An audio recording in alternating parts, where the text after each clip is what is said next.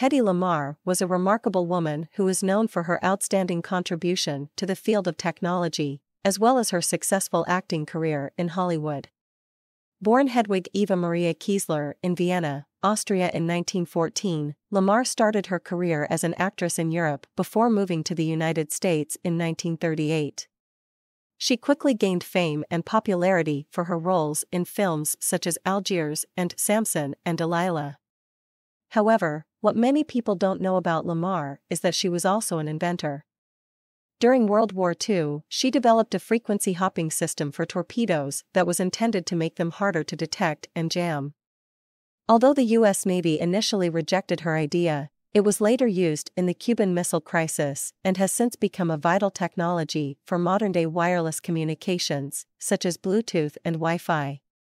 Despite her achievements, Lamarr faced numerous challenges in both her personal and professional life.